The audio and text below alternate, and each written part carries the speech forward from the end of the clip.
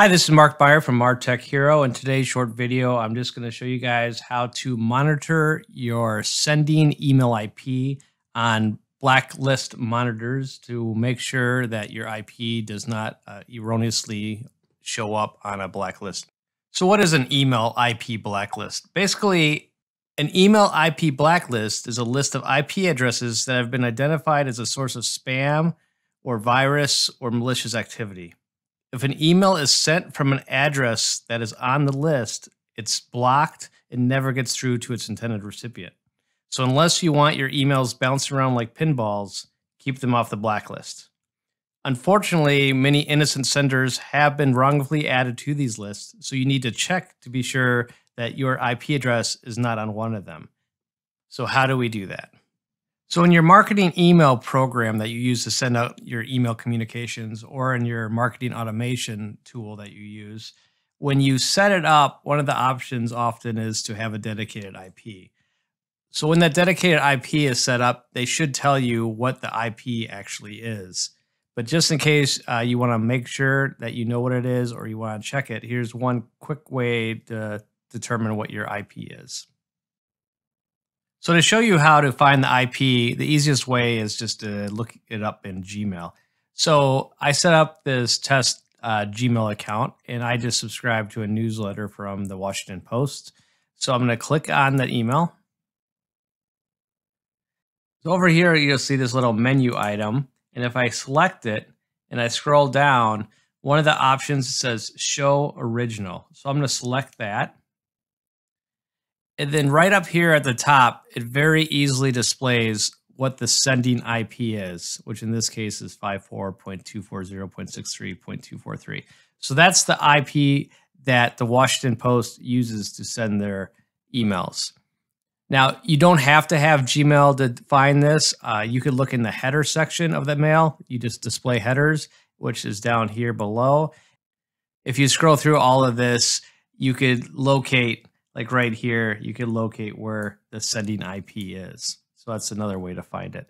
But I find it easiest just to go to the original message on Google, Gmail that is, and just it lists right here. It also lists some other kind of helpful tools. It tells you if you pass SPF, DCAM, and DMARC, which in this case, obviously it all passed, but this is a great testing tool for that as well. Okay, so now where do we go to have our IP addresses, our dedicated IPs tracked, and so we can be alerted if they ever show up on a blacklist? The tool I like to use, and it's free, is over at hetrixtools.com. And Hetrix Tools is actually an uptime monitor. It'll give you alerts if your website goes down, and a blacklist monitor. They do have free and paid versions. I find the free version satisfactory and does everything I needed to do. But just to look at the blacklist monitoring pricing, as you can see, if you use the free one, you can monitor up to 32 IP addresses. It's checked every day, every 24 hours, which seems frequently enough for my needs. You can go up higher if you want. Like I said, if you have a whole lot of IPs you want to check, you probably have to go to one of the higher plans. But I find that the free one does enough for me, and that's the one we're going to use in this video. Just to test it out real fast, I'm going to go back over to products and the blacklist monitor. And right here, if we input a IP address right here, it'll just instantly check right now. So I'm just going to paste in an IP address here. This is actually an IP that's used by Google, so we expect it to pass everything. And it's checking all of these different blacklists that are out there. And it checks about 100 of them, or 91 of them actually. So you can see that this one, it passes. Not listed means it's not listed on the blacklist. Now, if I test this again with another IP address, and this one I know is a spam sending IP address, and I recheck this, Once again, querying all the different blacklist services. And you see it ended up finding it on 2 of the 90 here. Unfortunately for this particular IP, the Spam House blacklist is one of the worst ones to be on.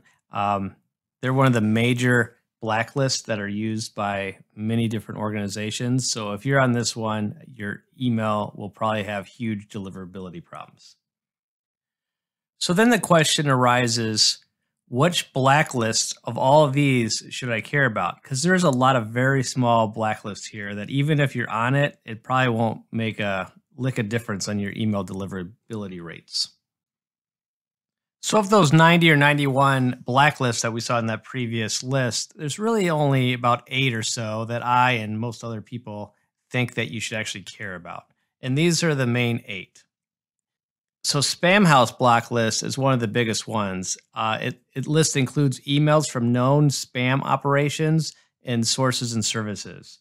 So this one, if you're on this one, you're going to definitely see a huge drop in your deliverability. The composite blocking list is actually another list that's run by Spam House, and it only includes IPs that exhibit malicious behavior, such as spam bots, dictionary attacks, or open proxies, etc. The XBL exploits block list, it mainly just lists hijacked IP addresses. Spam Cop is another big one. It primarily uses spam traps and spam reports to generate a reputation score. So a spam trap is a fake email address that's out there on the web. And if you use it, let's say you scrape the web and you pull this fake spam trap email address and then you end up emailing it to it, you'll show up on a spam trap list and be added to many different blacklists. The passive spam block list, this relies on spam traps, much like Spam Cop. The Invalument one is an IP-based blacklist that mainly lists IPs with high spam percentages. So if you send a lot of emails and you get a lot of high spam reports on it, you could end up on this blacklist. Barracuda is another big one. Their Barracuda anti-spam software is used in many different appliances and software. In many web hosting systems, such as cPanel, if you have your own website, that use this by default. And finally, Sender Score. This is return path sender reputation system, and it's also used by large email service providers and corporate email systems. So these are definitely the ones you want to stay off of. To show you how to use this and have the Hetrix tools automatically monitor the IPs that you are concerned about every day and alert you if there's a problem, you just hop back over to hetrixtools.com.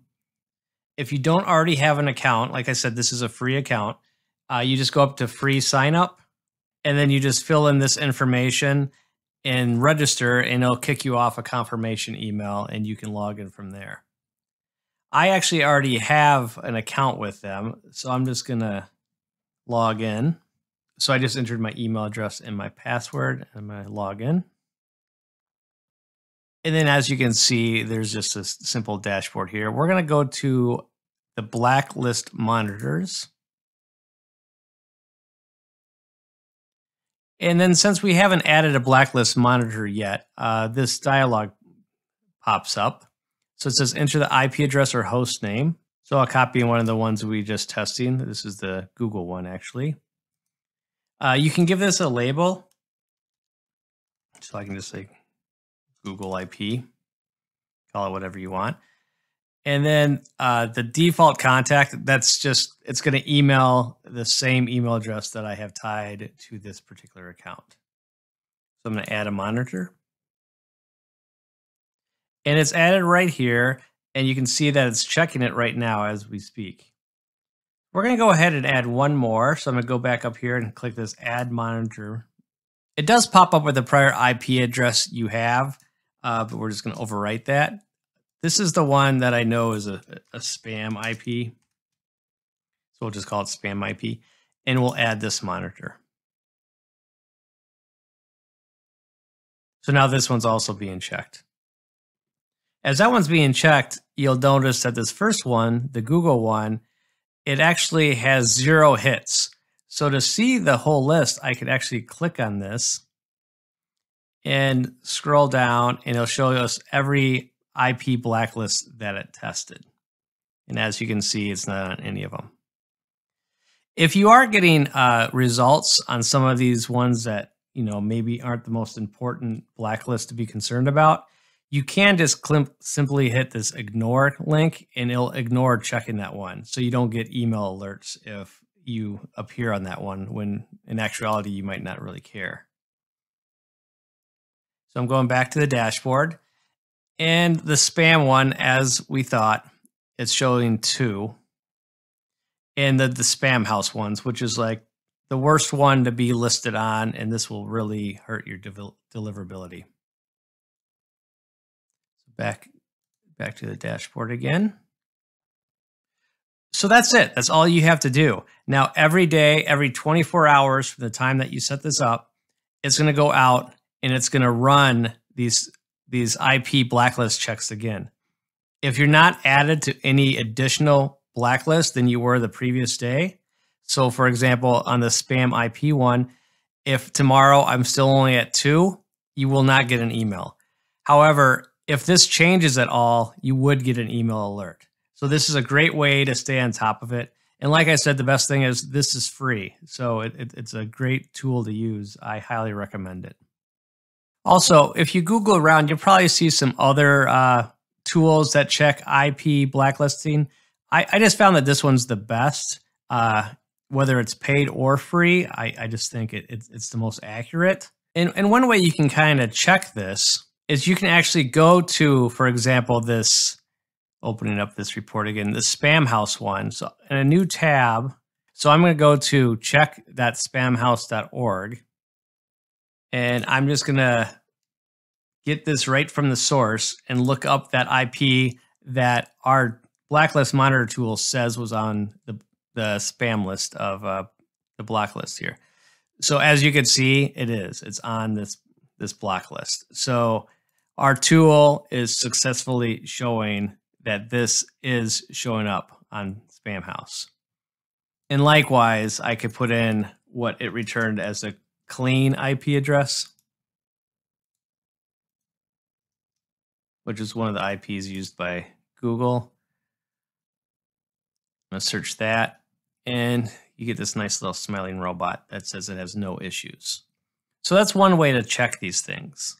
So just to show you, why do I need to check? How hard is it to look up a list, and aren't these things always accurate? Well, they're not. And let me show you one example of a paid one.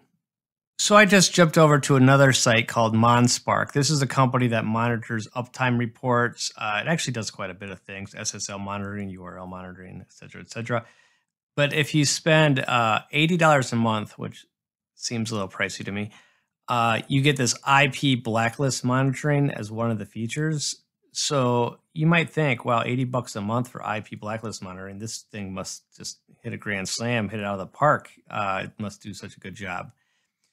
But in actuality, it actually doesn't do a great job. And you'll find this with a lot of these IP blacklist checkers. So I actually have an account with MonSpark that I was testing things out. And I'm going to just jump over to my account. And then this is the same IP address that we just tested with Hetrix Tools that says it's on the Spamhaus list. And then we verified that by going to Spamhaus that it is in fact on that list. And then this is MonSpark. And this is like I said, this is $80 a month for this. So they claim they checked 237 different blacklists, which is a huge number of blacklists. So I'm guessing a lot of those are very, very, very minor blacklists, if they have any weight whatsoever. But anyway, it says that it found 0 hits. So if we go down, it'll say everything, green check mark is good.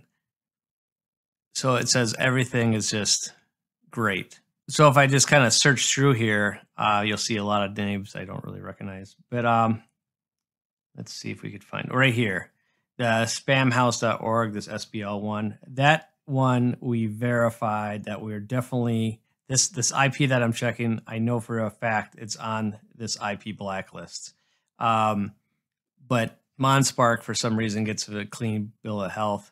In this monitor, I set this up 3 days ago, and I actually, just to be fair on this, I actually reached out to them through their support saying that all the IP addresses I'm entering, every IP address I've ever entered, it always says it's 100% good when it's not. They just said they're looking into it. This is 3 days ago. I still haven't heard back. So, point of the story is not all IP blacklist monitors are created equal. And just because somebody's charging you $80 a month to have the ability to monitor IP blacklist does not mean it's better than the free one. So, in my opinion, get over to Hetrix Tools, use their free account. It has an awesome intuitive dashboard. You would add many IPs here, and like I said, it's free. And the only stipulation that they ask on free accounts, and this is a very small stipulation, once every 90 days, you just have to log in to Hetrix Tools to keep your free account. But you'll be getting emails anytime that the IP blacklist has changed or if you've been added to a blacklist. So it's a great tool. I highly recommend it. It's one of those things you just set up and kind of just don't think about. Just remember to log in once every 90 days. Otherwise, no news is good news. So I hope you enjoyed this video. Let me know in the comments if you have any questions or any feedback on this. But thanks again for watching.